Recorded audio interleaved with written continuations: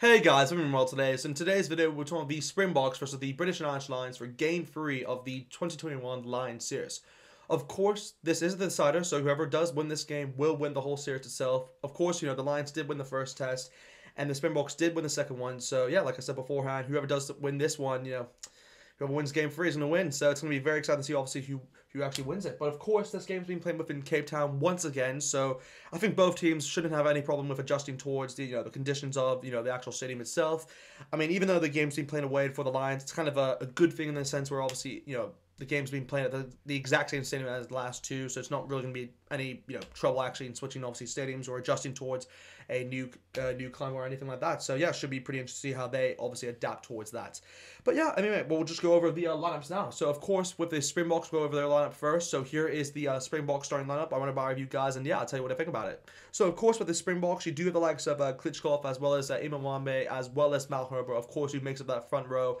Very good front row, to say the least. I mean, Klitschko and Mal Herbert, you can definitely tell that they're definitely the starting props obviously for the Springboks. I mean, within that first test, they used both of these within them within the second half of the game, and it really just didn't work. So, and of course, it worked perfectly, really, I'd say, within the second test. So yeah, you can definitely tell who's the starting caliber props, you could say, for the Springboks. But of course, Imbo Nombe, he's brilliant obviously for the Springboks, and yeah, he's definitely he's what, 33 years old, but he's still rocking on and still really.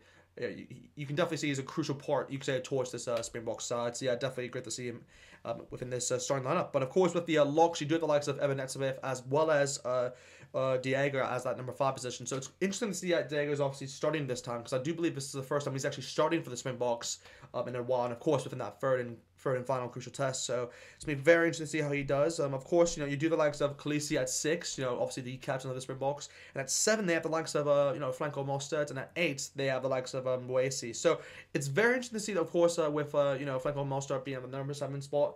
Obviously, that's due to the likes of Peter Seth being injured for this game, so unfortunately he will be ruled out for this game, which is a huge, you could say, loss for the Springboks, and obviously that could come back to bite them. But we'll have to wait and see. I mean, I think the combination of Etzbeth, Diego, and Mostert actually works pretty well, but at the same time, you do want someone like the likes of Peter Seth, so it kind of, I guess, evens it out in that sense.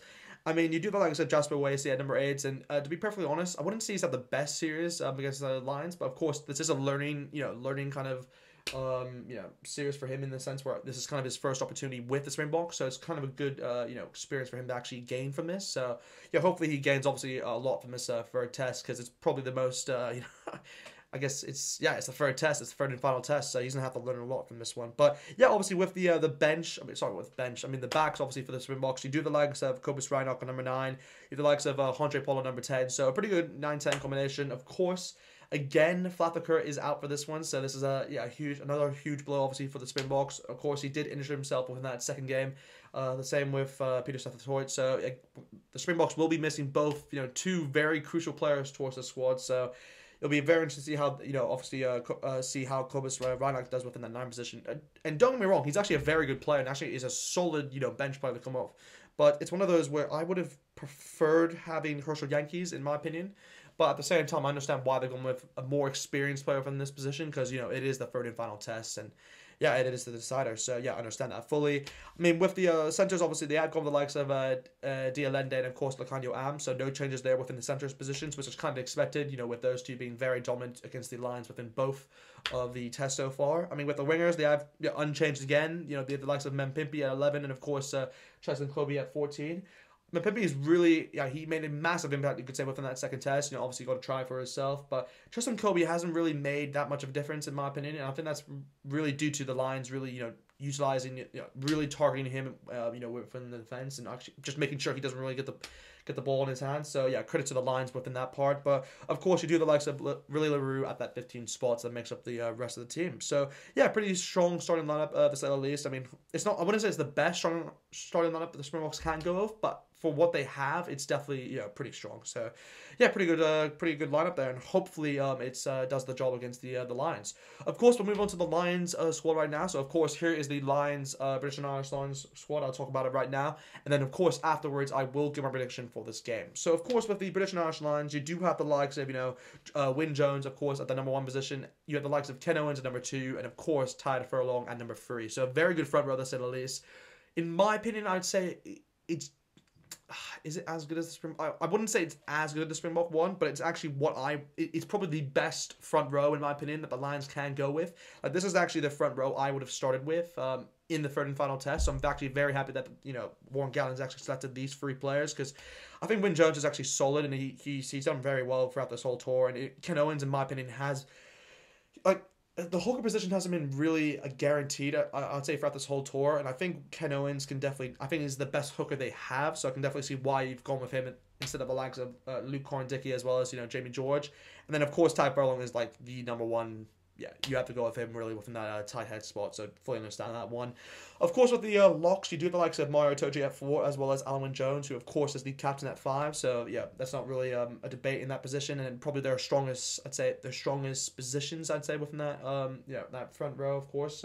I'm sorry, with their forward pack, of course, it's Itoje and Alwyn Jones, such a dominant front lock pairing that, yeah, it's probably one of the best in the world, really. But, yeah, we'll have to wait and see if they can do the job, obviously, against this, the world champions, the Springboks. Of course, with the the loose forward pack, they have stuck with the same loose forward pack again. So they've gone with Courtney Laws at 6, Tom Curry at 7, and of course Jack Cronin at 8. So again, we're not seeing Faletau start within any of these tests, which is kind of surprising to say the least. I mean, Jack Cronin, don't get me wrong, he's actually done very well, but I did think if there was one test you had to do it on, bring Faletau in, I think it was this test. But I like how, Warren Gatland stuck to his guns, so I'm not gonna, really deny that it hasn't worked. But yeah, I mean, Courtney Laws, I personally don't like Courtney Laws at the same time, but I can't disagree that he's had a brilliant series for the Lions. So yeah, hopefully he does continue his form, obviously, for them. And then Tom Curry is just a brilliant player overall, so hopefully he does the job. Of course, with the back line, the Lions have gone with the likes of Ali Price at 9, as well as Dan Bigger at 10. So again, they've switched out the scrum half, of course, with Conor Murray now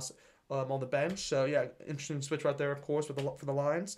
I mean, at the centre spots, they are going the likes of Buniyaki at 12, as well as Henschel at 13. So this is the Irish pairing, of course, and very happy to see Aki in the squad. I mean, it's about time they actually put him in within this series, because he, in my opinion, actually could be the crucial key in actually unlocking this South African defense, really. I do believe he'll bring his A game within this game. He's been one of the best players, I think, for the Lions actually throughout the whole series. And to credit him, actually, I didn't actually think he should have been selected, but after seeing his performances throughout this whole series, he definitely deserves to start within this game. So I'm not going to deny that by a mile. I mean, with the winners, they have gone the likes of Van der Merwe again at 11, but they finally have answered our prayers and have put Josh Adams within the side at number 14. So very happy to see Josh Adams get an opportunity, of course.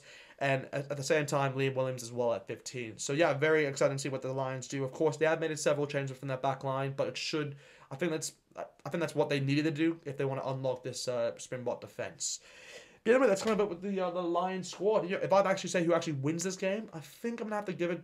I want to say the Lions will win this, but it's one of those where going off the last, it's one of those where the line, it's actually in Lions' favor to win this game with the likes of Flather Kirk and Peter Seth Detroit out.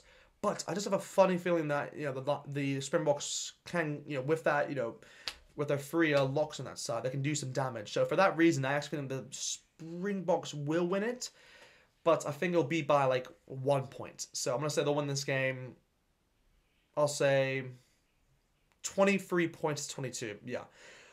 I'll say 23 points to 22 towards the Springboks is my final prediction for this game.